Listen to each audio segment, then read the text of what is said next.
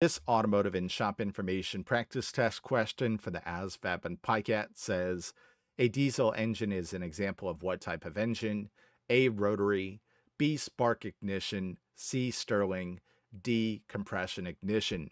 So in the military, a vast majority of the vehicles have diesel engines. So it's important to know the difference between how a diesel engine and a gasoline engine work. As it happens, a diesel engine relies on compression ignition. That is to say, diesel fuel is ignited by the compression of that diesel fuel, whereas in a gasoline engine, a fuel air mixture is ignited by a spark plug. A diesel engine doesn't have a spark plug, it has a glow plug. So again, a diesel engine is an example of a compression ignition engine. A gasoline engine, on the other hand, is an example of a spark ignition engine.